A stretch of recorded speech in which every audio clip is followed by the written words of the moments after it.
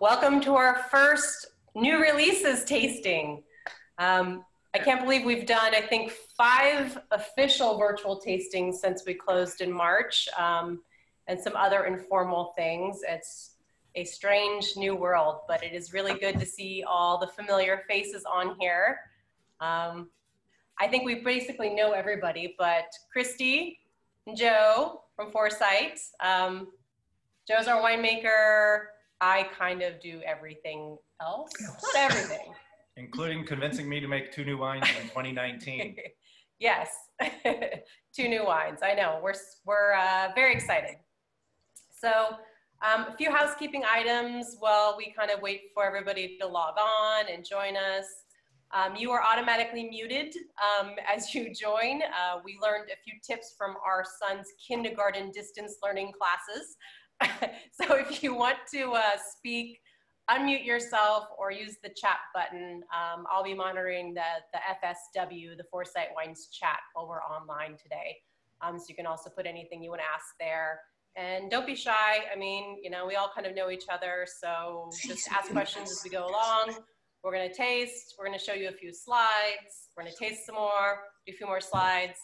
And, you know, if you have any other questions not related to the new releases, like I know everybody wants to know about vintage 2020 and fires and all of that, we can have a little bit of a chat at the end if you would like, and talk about whatever else.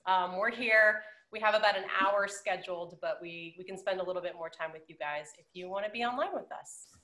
So that's the lay of the land for today. Who's drinking some Vin Gris? Or Vin Gris, it says on the label, but Vin Gris. Not yet. Quite a few. All right. Who's drinking orange wine right now? So we've got a little bit of both. Cool. Anybody drinking both? Hold on. A few? I cannot see. Like us? That's what I pointed. That says mute, that little red thing. So we're going to start with the Vin Gris, the 2019 first. So if you've got a pour of that, raise it up, and we'll talk a little bit about the wine and kind of the history of the wine. So I'm going to have Joe share our screen here. We're going to show you guys just a couple little slides, and then we'll be back to drink it with you after.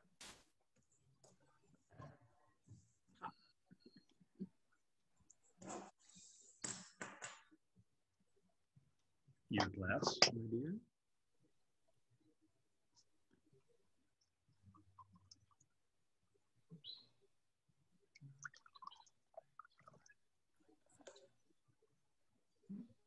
The bar, get out of my way. Bear with us. There's always a technical difficulty on these. That's good. Yum. Okay. Everybody can see our slides, right? So I'm going to let Joe talk a little bit about the Vin Gris and this current release, why we made it, how it's made, all of that good stuff. So here we are with the 2019 Vin Gris of Pinot Noir. The reason that we chose this name for the 2019 and the 2011 wine is that it literally translates, you know, gray wine of Pinot Black. And so it's meant to be a hyper-traditional rosé style of winemaking where there's very little color, and what color comes through in Pinot is more of a pale pink or salmon color. Pinot only has 3 pigments in its skins, and so rosés from Pinot don't tend to be very dark anyways. This particular style in Burgundy is especially denoted by whole cluster grapes, or use of whole cluster pressed grapes, meaning that they're not making pink wines by other methods that are sort of byproducts of other types of red wine fermentations. These grapes were all harvested on the estate like 4 to 5 days earlier. It's in a block that we wouldn't use for the other Pinots. This is a new block that we budded over from Sauvignon Blanc, I think in 2016, I believe, is when it was budded over. So we were also able to make one of these in 2020, where we did identical style and all that kind of stuff. So we put this in the wooden slatted basket press. That's the picture that you see here. This is part of the basket press, put the whole clusters directly in and squeeze the juice off.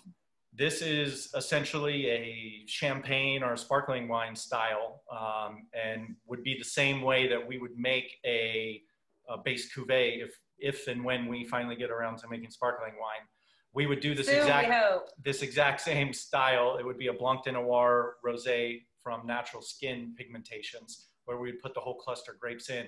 The only difference would be that we would pick the grapes, say, another 5 or maybe 7 days even earlier for more acidity and less sugar. So the flavors that we get out of this are a little bit different than some rosés. You know, malolactic fermentation has got a little bit of a bad name in white winemaking, but historically, you know, all wines went through malo. Otherwise, you had to do chemical additions or sterile filtrations, pasteurization to make sure. So for those who are not as geeky as you, what is malolactic fermentation? Malolactic is that secondary bacterial fermentation that typically takes place after the alcoholic fermentation in the cellar. So many white wines do not undergo this process to retain the malic acid, which is like that Granny Smith apple acid. Many white wines that are grown in climates that are too warm for the varietal, they stop malic fermentation to retain that acidity, to retain a freshness to the wine. In our case in Anderson Valley, it's almost the exact opposite, or it is basically the way we interpret it. Our acidities are so high that if we don't go through malolactic, the wines are overly acidic. The other benefit there is that this is a completely unfiltered wine. Because the alcohol all fermented out, it's bone dry, there's no residual sugar here.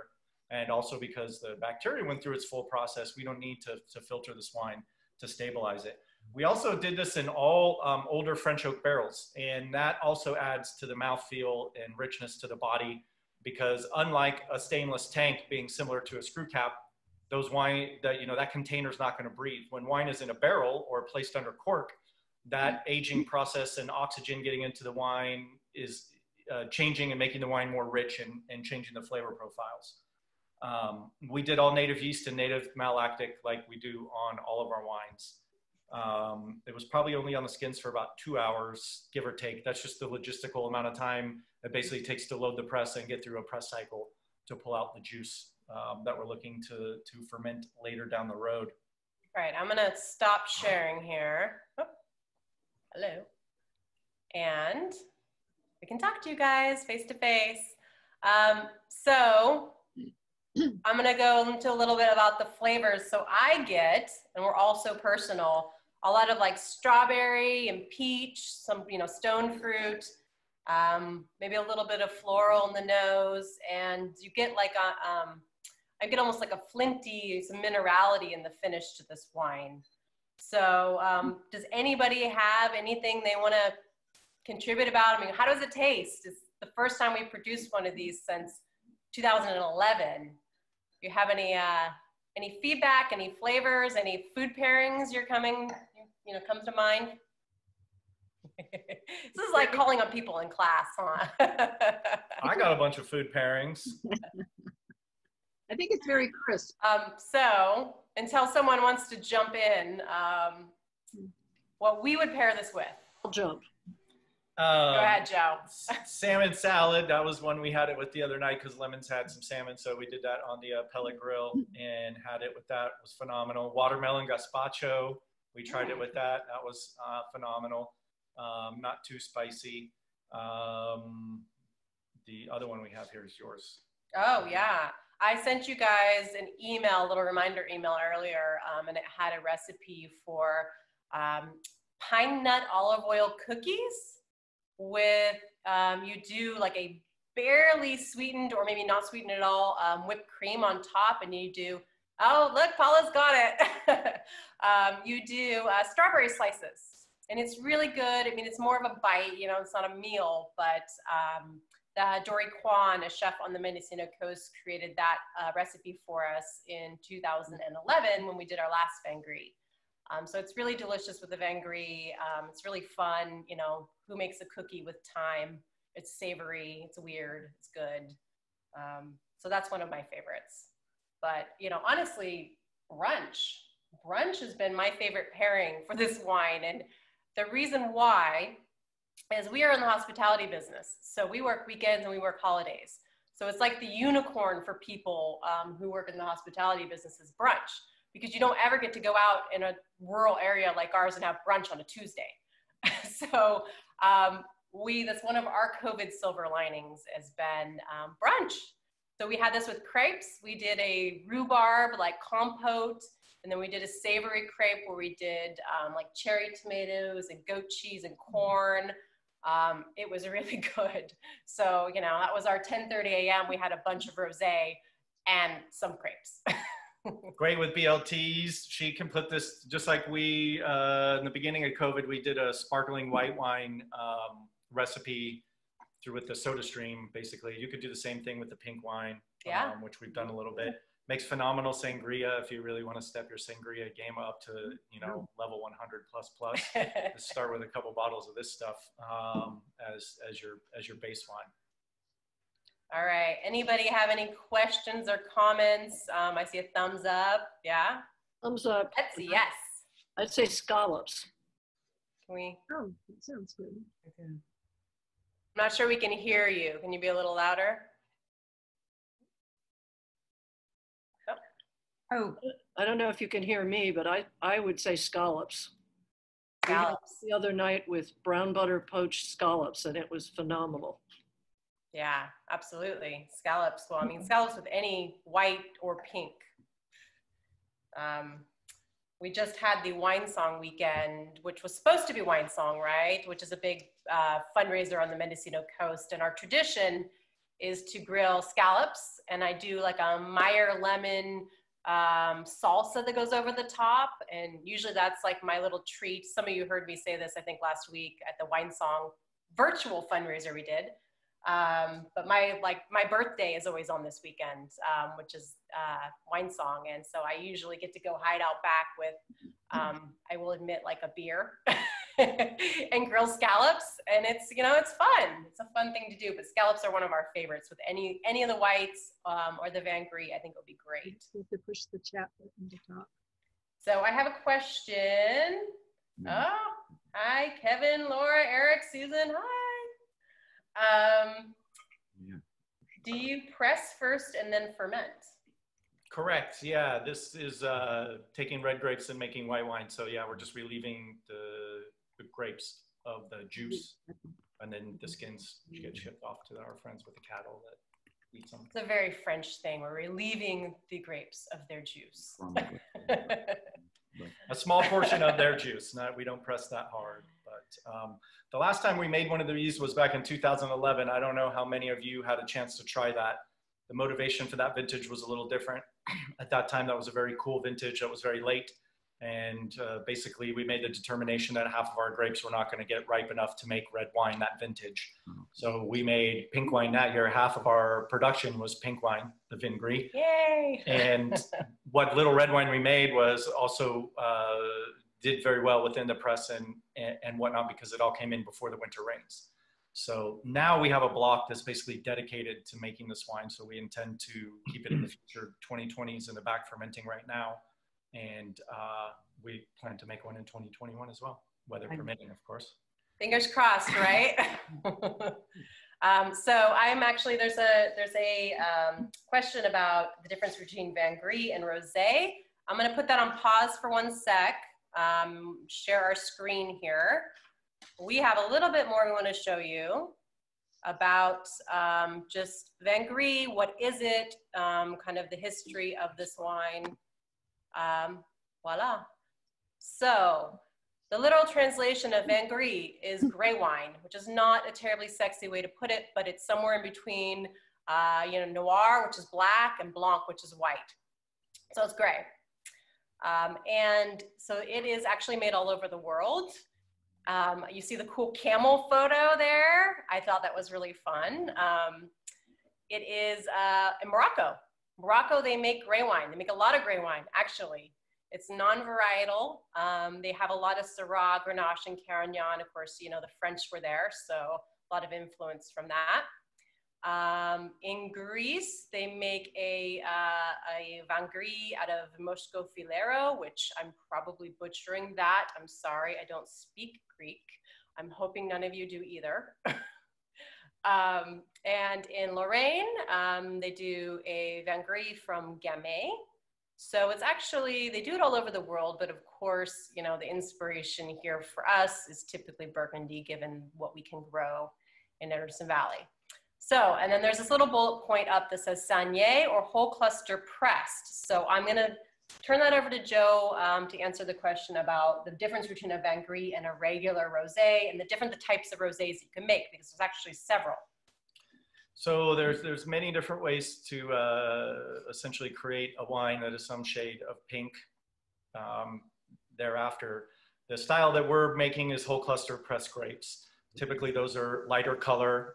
This is the requirement for rosés from the Rhone Valley, also for Vin Gris in Burgundy.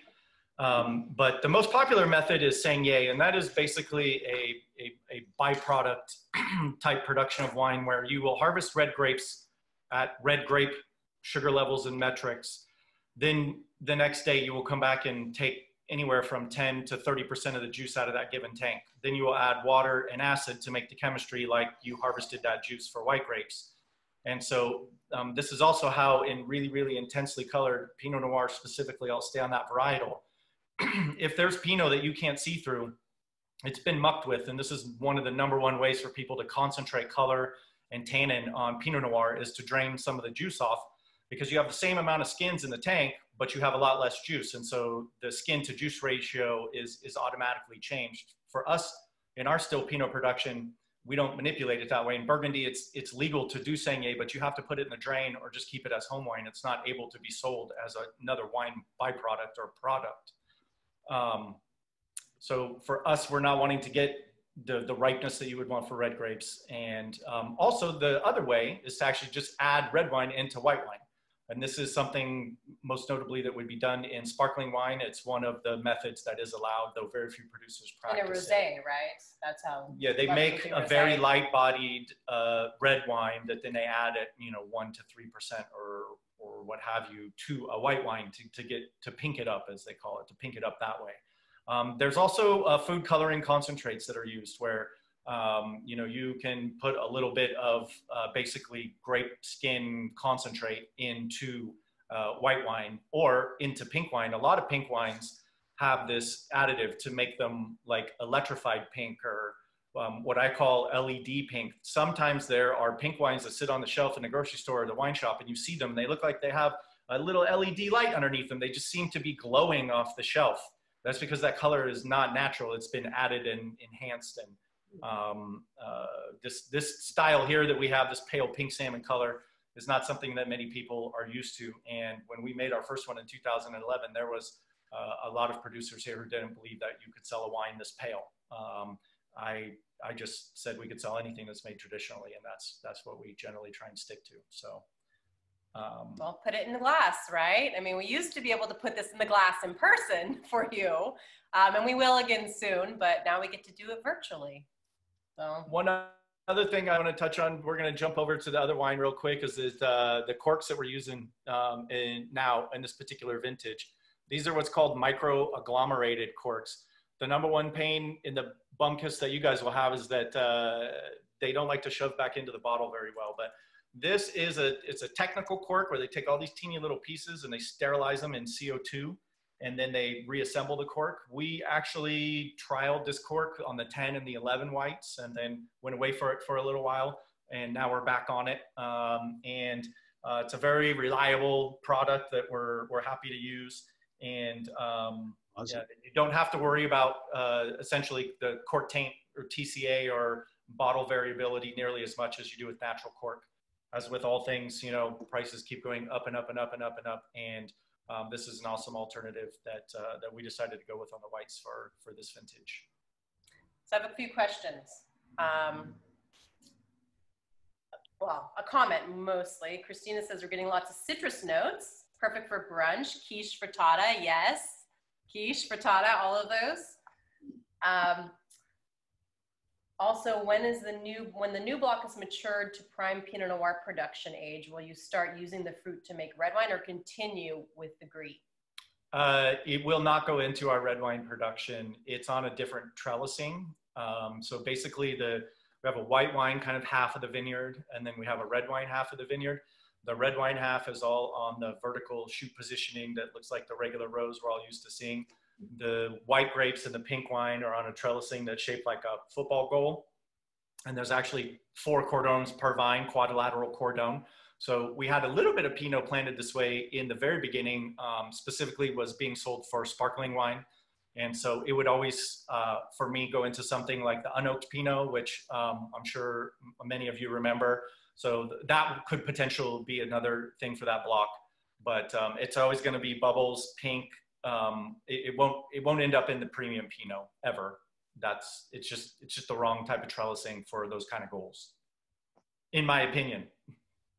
Sorry, I know a lot of people here make a lot of Pinot off quadrilateral cordon single clone, but I don't have any interest in doing that. He's such a Pinot geek, right? Quadrilateral cordon. Who understood that? Is that what you pay me for? Probably some of you did. Yeah, there's some hands raised. I probably can bring up a photo of the vineyard if you want, or when you want to just move ahead. Everybody's pretty much seen it.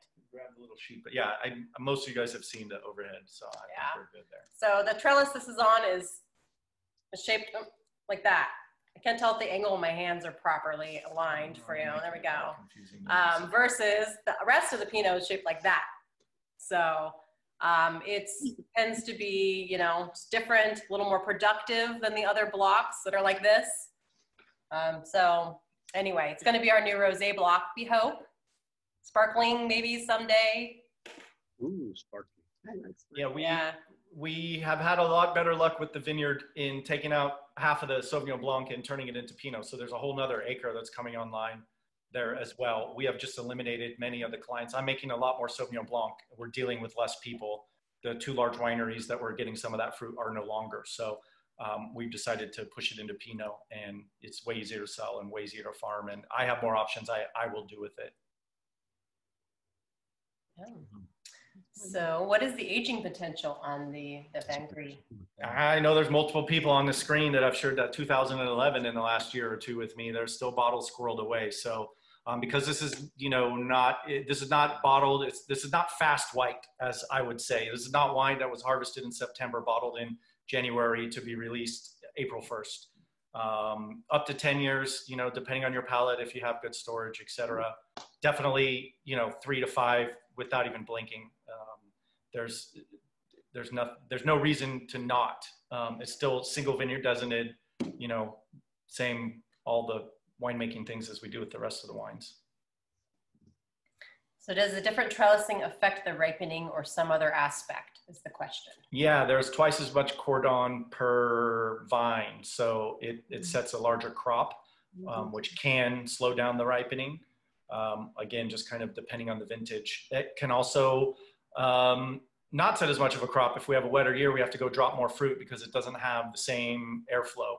So it's a little bit of a, it's a riskier trellising, but there are rewards. It was there for the Sauvignon Blanc, but it's very easily adaptable to Pinot Noir. Almost all the Pinot that is going to the sparkling producers here is produced on that type of trellising to just try and eke out another ton or maybe up to 2 tons per acre, because you don't need the same quantity of sugar for those type of wines. They're typically being harvested earlier. There's one notable Pinot Noir producer in Russian River that uses only only open lyre trellising, right? That's correct. Dalinger Winery. Dalinger, yeah. Slowly replanted, but replanting in that same, with the color coding and stuff. It's not as popular right now because, you know, a lot of new vineyards are trying to think about mechanical harvesting, you know, what that's going to look like in the next 20 or 30 years. And it's not a trellising technique that would allow for that in any way, shape, or form. All right. Any other questions about the Vin Gris? Is it good? Yes, thumbs up. That's the important part, right? You know, we all love rosé, let's be honest with ourselves. I just heard this week a country music artist, a young female, sing an entire song about rosé. You can look it up. I was pretty surprised. So not as surprised as I was when it came on the speaker on the crush pad, though. She actually says rosé all day.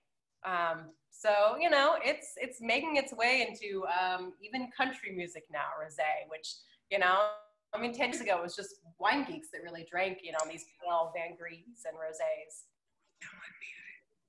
So, all right. Well, we are going to move into the Evans orange wine now. And we really considered bringing Evan on.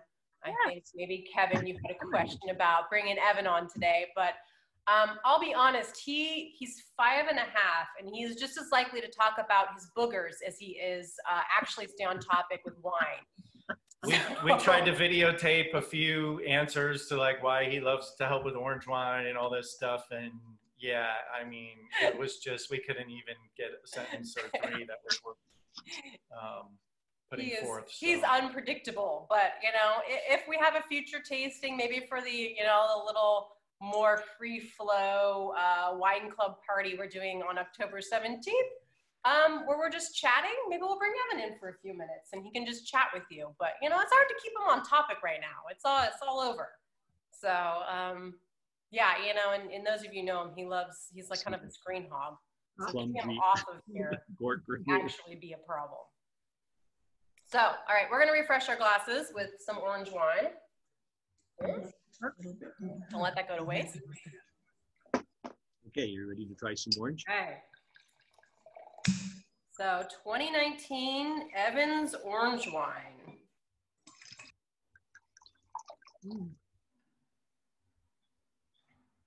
So you notice both of these are actually pretty low octane. The Van Gris 13.1, this one's 12.9. So, you know, we love that in our white wines. I can't say, we actually did make one vintage of white wine that was about 14%. It's risky drinking that wine. One glass, woo! So it's nice to have something a little lower octane you can have a little bit more of and, you know, enjoy. So I am going to share a screen and we'll talk a little bit about the orange wine. I'll let Joe talk about this. And then we'll get to questions and comments and all of that stuff. There we go. Evans orange wine. So this is actually the 4th vintage that we've produced of this, but only the first one that's ever been released commercially. It's a style of wine that I've been familiar with for a long time. It began to start being imported into the States around 10 years ago, a little more than 10 years ago. There was a festival in New York called the Orange Wine Festival, hosted by Levi Dalton, who has a phenomenal wine podcast, although exceptionally geeky. It's called I'll Drink to That by Levi Dalton. He's a somm, or was a somm in New York, and wanted to start getting this style of wine more known in the United States. At that time, most of it was coming from the northern part of Italy, where the majority of orange wine currently is still produced in regards to something you might actually be able to go into a wine shop and purchase. There are at least a couple dozen producers in California that produce orange wine, but like us, it's typically in absolutely minuscule quantities. One of the main reasons that I have not produced an orange wine to date is because a commercial version is that, you know, making wine is the easy part, selling it's the hard part. And I know there's multiple people on this Zoom that have tasted versions of our home orange wine that we've talked about here in the tasting room. And the food pairing aspect was one of the hardest things for us to kind of wrap our head around. And just the idea of explaining orange wine, I get a bit tripped up. Kristy's got some better acronyms. But basically, the most animated any conversation gets with friends of ours in the wine business at our dinner table or at a restaurant is around orange wine. And so when Evan was asked what kind of wine he wanted to make when he was 3 years old, he decided that I said, Evan, what kind of wine do you want to make? And I assumed, you know, that was the lead-in question to it's red or white. That's what he was really into at that point, and identifying the different shapes of the bottles with the red wine versus the white wine bottles. But then he said orange wine. And so we know that that's because he loves to talk and he's a very high energy guy. Hold on. We do have a little Evan here. Oh yeah, that's right. There it is. So this is Evan punching down his orange wine. The one that he made was made out of Semillon grapes. I made one out of Sauvignon Blanc, one out of Semillon commercial or for home use.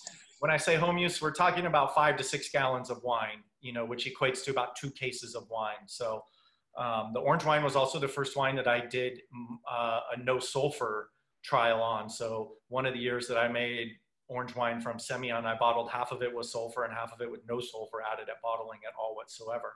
And we still have a few bottles of that laid down. So basically you're taking white grapes and making and using red wine making techniques to produce it. So we're doing hand punch downs.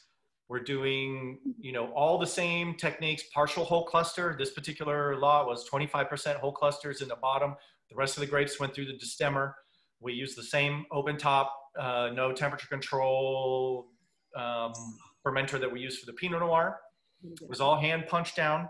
This was one stainless drum we made and a couple stainless carboys. I think it was 25 cases or so production. 55, 60 gallons, somewhere in there. It was on the skins for 21 days, and then we put it through that wooden slatted basket press same way as we, you know, the same device that we use to press the reds and then to also make the Vin Gris that we just tried. So what happens, the reason it's called orange wine is because some of those pigments that are in the skin oxidize off and turn orange. I don't know how much experience anybody here has with older white wine, or especially older sweet wine or ice wine or something like that, but when those wines, Riesling, Gewürz, ice wine are 20 years old, they become very, very dark golden brown. And orange is basically somewhere in the middle of white and brown.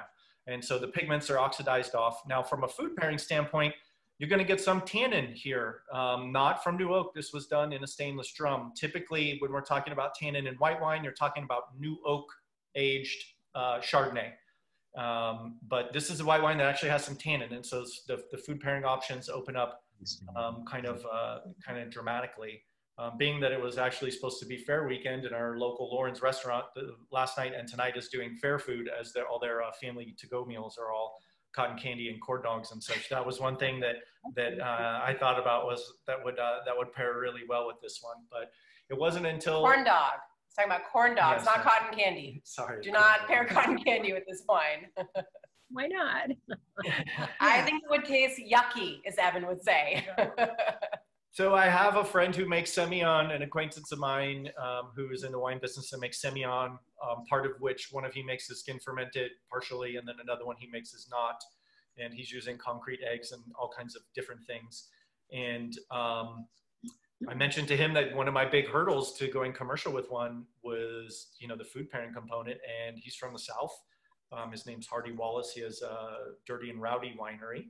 And he said fried chicken. And so sure enough, within the next couple of nights after sharing some wine with him, I went home and we attempted that recipe. And that's where we got the idea to get Chef Christina's recipe, which all the club members are getting in their club boxes. All boxes, you get the recipe. I think I sent the link as well. So you can go online and get Christina's buttermilk fried chicken. And you can do it with cauliflower too.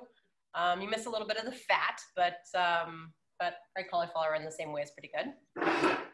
So, yeah, I know. You'd think we'd learn. Sorry, if you see beams going across our faces, those of you who were with us for the wine club party in June, we had this tasting room, right, with the big windows, and it just, we got sun. So, there's nothing wrong with us. It's just the sunshine, which we're actually very happy to see, right? Mm-hmm. So let me click here. Color difference. Oh, yeah. Click again. Orange wine. Which one's the orange? We do have a few questions, but we're going to cover the basics first, then I'll get to your questions about the orange wine. Orange wine originated, I don't know, they say 5-ish thousand years ago, most likely in Georgia in the Caucasus Mountains. So if you look down to the bottom, you see the mountains here between Russia and Armenia, Turkey, etc. And this is kind of one of the birthplaces of wine in general. But this style of orange wine, they call it amber wine most often in Georgia. And Ramato in Italy. In Friuli, they make this kind of amber orange style of wine out of Pinot Grigio. That's their claim to fame there when it comes to this orange category. The top photo is the traditional Cuivre, as best as I can tell it's pronounced. It is the kind of the, you know, amphora, the clay pots they bury in the ground. And so that's how they started. You know, they would just bury these grapes, right, and leave them alone. Is that correct, basically? Yeah, they would dump all the grapes and everything, you know, 100% stem inclusion, all the whole clusters, and just seal it up with beeswax or some other type of, you know, clay or whatnot, and basically wait 9 moon cycles and come back and relieve it out of the container at that point and squeeze it off, you know, for the juice that it had. Then they would clean it, and there was all kinds of different medicinal herbs and things, and olive oil that was rubbed and scrubbed, salt, all kinds of things on the inside, where they would try and clean it, let it aerate for a month or 2 or 3, and then the next vintage would go back inside the vessels. So the name obviously refers to the color. Kevin wrote, we are very happy to read it was made from oranges, or was not made from oranges. Yes, if you see us making fruit wine, we have been body snatched. So call help, an exorcist, whatever it is. We will not probably ever make fruit wine. I only say probably because we have a quince tree, and they make this beautiful booze out of quinces in France that I would love to make someday, but I'm not sure we have quite enough. So we'll see about that. But that's like distilled. That's, you know, the hard stuff, not fruit wine. Yeah, eau de vie. Yes, exactly. So what was the rationale in branding as orange wine versus skin contact Sauvignon Blanc? Oh man, yeah, that rolls off the tongue like, you know, the official way to pronounce port is, you know, slightly sweet, partially fermented red table wine grapes. Orange wine is a category. I mean, you know, you have white, you have pink, you have green. I don't know how many are familiar with that. You have carbonated, being the bubbles. Orange is a whole, you know, kind of official category of family of wines. The few other styles of wines that go into this that would have more orange color would be the white grapes with 1 pigment in the skin. So that would be Sauvignon Gris, Pinot Gris. Any of those white grapes that end in Gris essentially have 1 pigment. So Pinot Noir has 3 pigments in the skin. Pinot Gris has 1 pigment. Pinot Blanc has no pigments. And so there's also we grow Sauvignon Blanc. There's also a gray-ish version with 1 pigment called Sauvignon Gris, which is about half of the Sauvignon Blanc planting that's just in between Burgundy and Chablis. There's a little appellation there that grows Sauvignon Blanc and Sauvignon Gris. I don't know of any of it. Saint-Brie? Is it called Saint-Brie?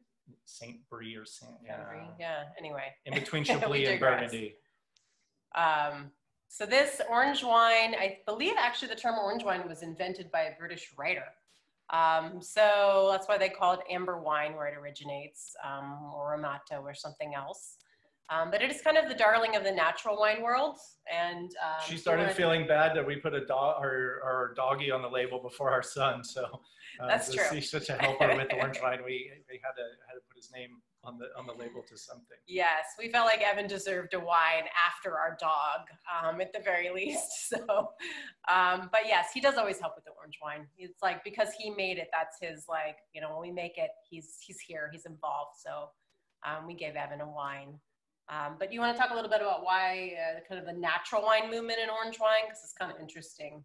Yeah, you know, I'm not exactly sure, other than the fact that like the regions where it's made are just home, you know, also places where wine's been made forever. I'm mostly familiar with orange wines from the Alto Adige region, the northern part of the Italian Alps, where it's so cold that they can't grow red grapes.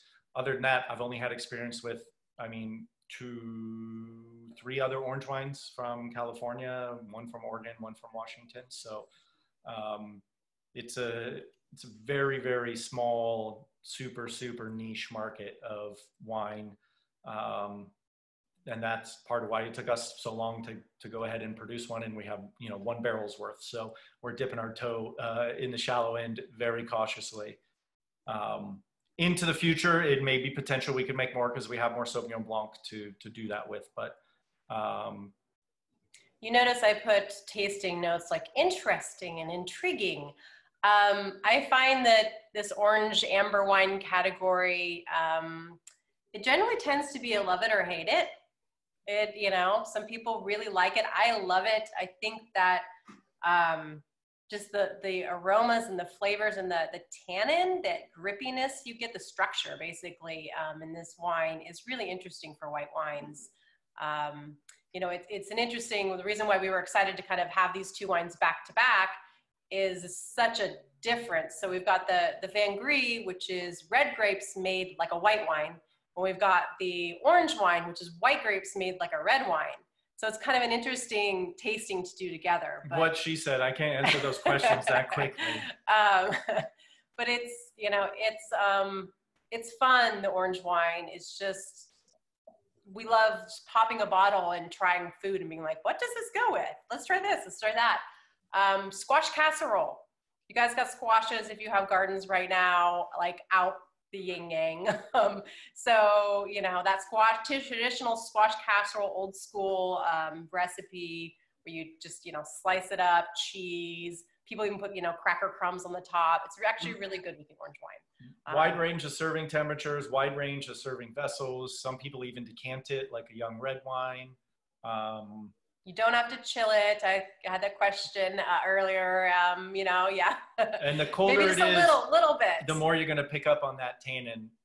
That's what kind of happens when red wine gets cold. The perception of tannin increases. So with white wine that has tannin, you'll have some of that effect as well. So regular, normal cellar temperature is fine. Just is more personal preference than anything because it's so out of the box. I don't know. It's not like we're able to pour it and have a bunch of feedback in the tasting room right now. So you guys are the feedback at the moment. You're our test market. You have to give us feedback. Yeah, so food. It actually, because it is kind of bold itself, you can do bolder foods. You could probably do a curry, as long as it's not like, makes you crazy cry spicy. You could even do some Korean barbecue. Like we said, we like it with fried chicken. The fried chicken enhances the tannin a little bit, but that's kind of why I think it's a fun pairing. That's why this wine is different, because it's a white with tannin. Charcuterie, just like a huge, cheese and sliced salumi, etc. Because it has that tannin, you can treat it almost more like a red wine than a white wine in a lot of circumstances, especially if you don't, chill it a lot. And it's different. I mean, if you look up orange wine, the flavors and the aromas that you're going to see listed, because it is such a darling of the natural wine world. I mean, there's things like mousiness and linseed oil and gosh, what else? Our wines still have to be clean. We are not trying to make old world hands-off wine and then pass it off as something overly funky. Yeah, this is not funky. It's not, orange wine, amber wine can get into the very funky category, and this is not funky. At the far end of the spectrum, you get some, you can, the really weird end of the spectrum, you can get some almost notes from different sour beers that you may try, or different versions of hard apple ciders. Orange wine is trying to cross into some other mixed categories with all kinds of different beverages that they're trying to blend, blur the lines to what's wine, what's beer, and that kind of stuff. Where we just stick with wine as wine, and other than the soda stream, don't mess with it. Oh, blueberries and plums. Nice, Darlie. Well, yeah, why not? But we try it with everything. Turkey and sweet potato gnocchi, absolutely. I think that would be great. I think this would be a great Thanksgiving wine, right? To bridge all those kind of different flavors. Desserts, yes. Pineapple, tropical fruit. Oh, pineapple. Whew. Maybe like a little salt, like if you can incorporate like a salted element. Oh yeah. I love that, Lori. You're making me hungry. I know, it's almost dinner time. Well, not quite, but we can pretend, right? COVID, who knows? It's dinner time, it's happy hour. It is what it is. Yeah, so we've paired it with a number of things. That's kind of half the fun of this wine. And we made a very small amount. So, going back to the question of branding, we weren't really worried about the branding. We figured that, you guys would want to try something different and weird and interesting and, you know, see what you liked it with. So, and if we put some of this in the library, which I hope we're able to, I think it's actually going to be really fun. I think it's going to be one of those white wines we could pour at a library or wine event when we can all get together again, you know, some rainy or not March here a few years from now, maybe next year. I think it'll be fun, you know, to taste this. So maybe we'll even have Evan, when he's a little older, bring in a bottle of his own. We can compare Evan's orange wine with the commercially released Evan's orange wine. Which we did a few nights ago in preparing for this. You know, we had to practice. So we did the fried chicken recipe with each of my home versions, this commercial version, and then also the Evan's home version of orange wine as well. You guys ever smelled a bruised apple? Not like a rotten apple, like the one that sits in the bottom of the fruit bowl and it just gets kind of like squished a little. I get that sometimes from this wine, like apple, but slightly bruised. Yeah. It's an interesting, you know, that's being in the world of wine. We're always like smelling things. We're like, this goes to the compost. And then it goes to the compost. Just, you know, see what it smells like. So, all right, barbecue fruit is another suggestion. Yes, barbecue fruit. That's smoky, sweet combination. Never had grilled. That would be awesome with this wine. Peaches are really great. So, I look forward to hearing, you guys are gonna have to like, you know, email us and let us know what you've tried with this wine and what you like. Because as I said, it's, you know, we're constantly exploring and seeing what goes with it. Yes, grilled peaches, apple pie aromas. Yeah, like that baked apple. Like it's not that fresh, you know, super fresh, bright Granny Smith. It's definitely, you know, it's been baked, it's been bruised, it's been beaten up a little bit, for better or worse. All right. Ooh, stuffed acorn squash. Yeah, that would be amazing. Okay. Yes. Gosh, you guys have a lot of input. It was just that we've had a few glasses of wine, or like you're just really into this wine. I don't know, but I love it. Concentrated caramelized apple. Oh yeah, and the vengri and the sushi. I bet. Yeah, it's got good acidity. So I do want to roll back to, I know Melissa, you had a question about ageability of rosé, but I want to stay on topic with the orange wine. Do you guys have any other comments or questions you want to say out loud about the orange wine, or we got our chat on now, so we're good. I really enjoyed it. I thought it was something different. It wasn't what I didn't have any expectations, so I couldn't say it wasn't what I expected, but it's really nice. It has great flavor. It's complex. It's not, you know, simple. And I thought it was wonderful. Oh, thank you, Paula. Yeah, there's not many people here in the US that do orange wine styles. There's a few in California, a couple.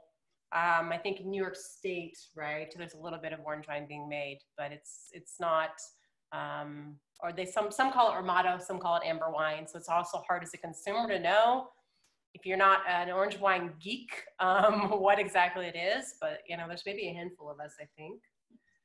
So it's not terribly common.